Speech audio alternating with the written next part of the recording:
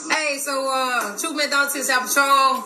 I'm here at Cash and Fitness, trying to join the team. I'm all about it. I'm ready to get fit, ready to compete, and I'm just blessed to be here. Thank you. So you just walked in, like, you gotta tell the story. Yeah, so what happened was, me and my husband was talking about her or whatnot, and we was trying to figure out what was going on. Whoa.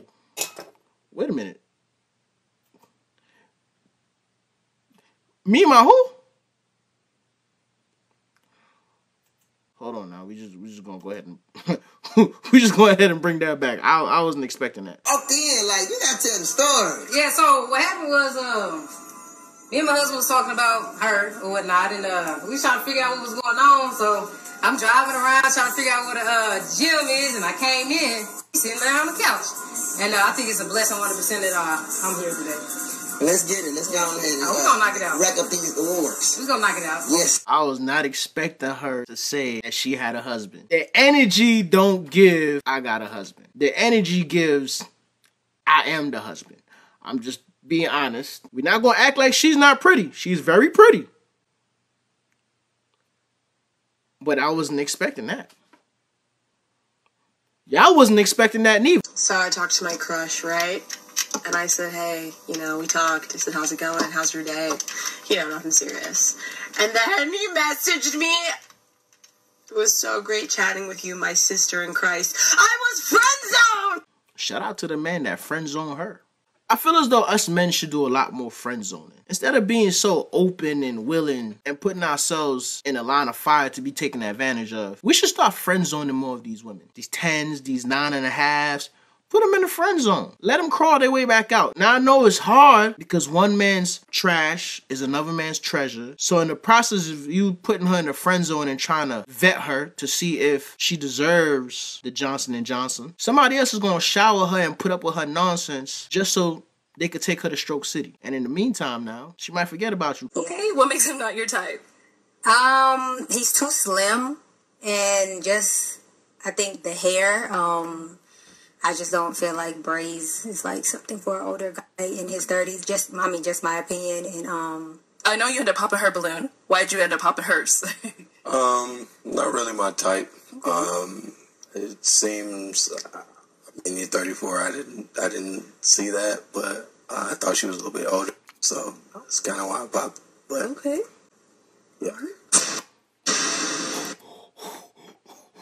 Yo. That's a smooth insult.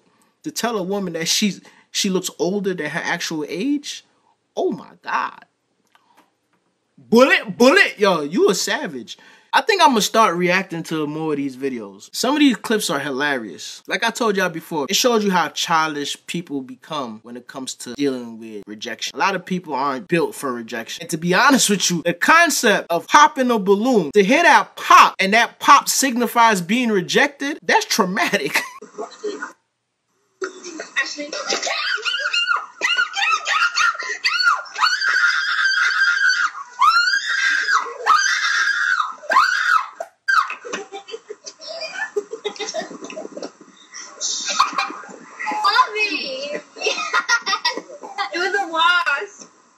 You need to take it down.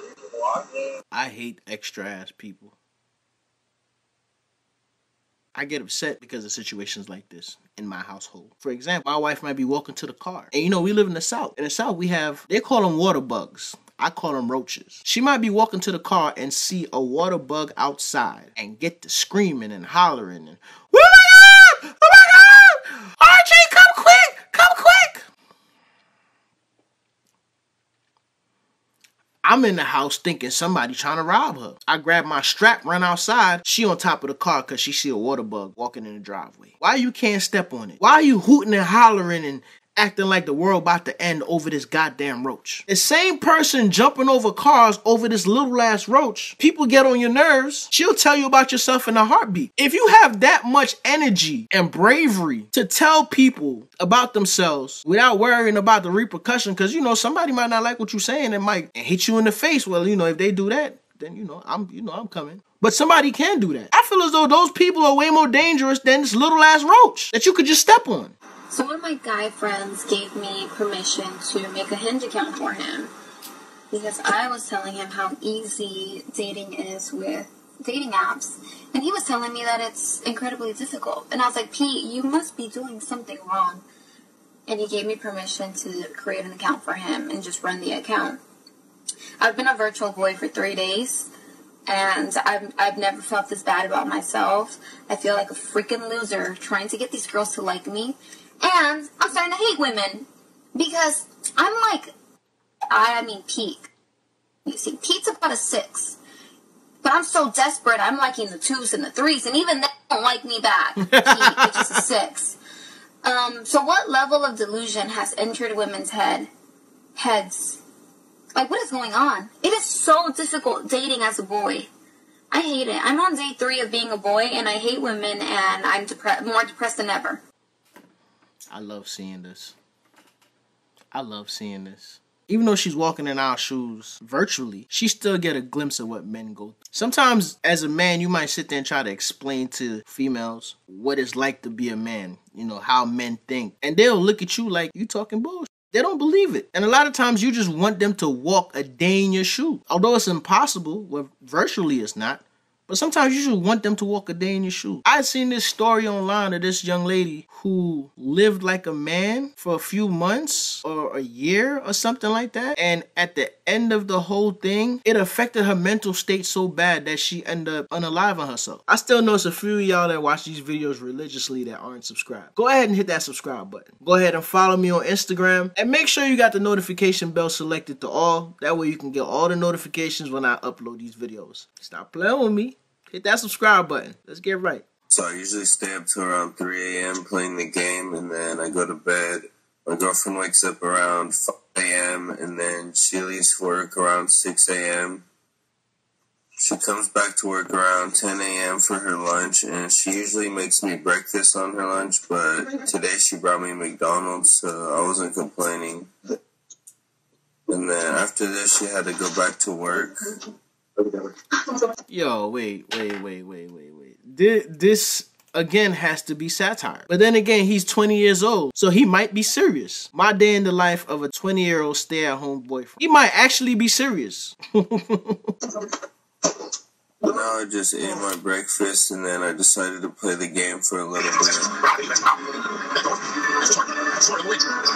I forgot my girlfriend asked me to sweep the patio before she got home, so I had to make sure to get that done real quick. Then I took our dog on a walk around the block real quick, and then I got home and decided to relax and watch some TV. My girlfriend usually comes home around 2:30, and today she had a surprise for me when she got home. Guess what? I got you a Red Bull. Take a sandwich all night for your game. Thanks, bitch. I did. You did? Like you wanted me to. You did? Let's see. Yeah. Wow, that's good. Really? Yeah, good job, man. I'm hungry. You're hungry? You order pizza? You want pizza? Can you order pizza? What kind? Pepperoni bacon. Oh, the pizza's here. You go get it. There's ketchup and peppers.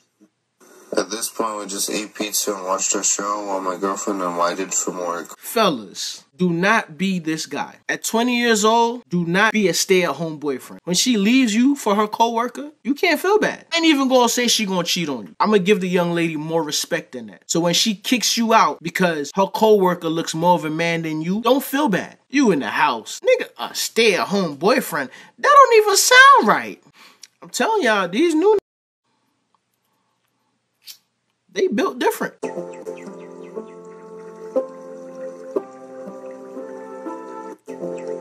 Is that Rip? Yo, that video is AI. That is an AI generated video.